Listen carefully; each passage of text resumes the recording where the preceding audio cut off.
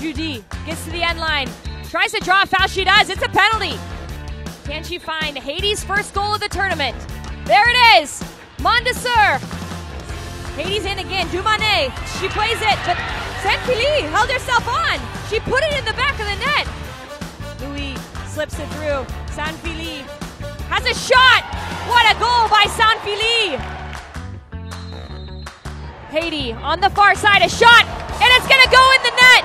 It's a Melchi Dumane. She does it all. Then Louis has tons of room.